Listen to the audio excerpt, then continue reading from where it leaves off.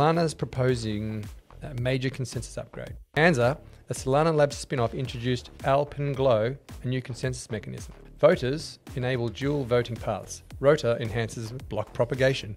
Break it down for me. Isn't it obvious? Described as the most significant change to Solana's core protocol to date.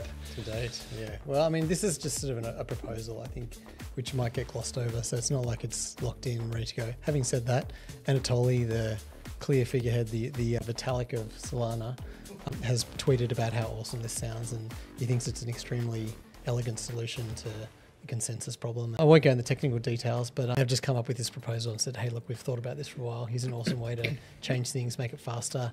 I guess Anatoly is super keen on it because, you know, his original plan or his guiding light is to turn Solana into the NASDAQ. This will bring him a step closer. It'll allow for quicker finalisation of blocks. Does this mean anything for the average Solana enjoyer? No.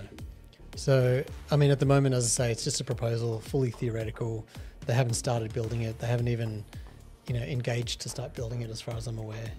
And it looks great, don't get me wrong. Looks cool, and I'm all for it. It needs something to revitalise and move ahead and get past that whole meme coin saga, I think.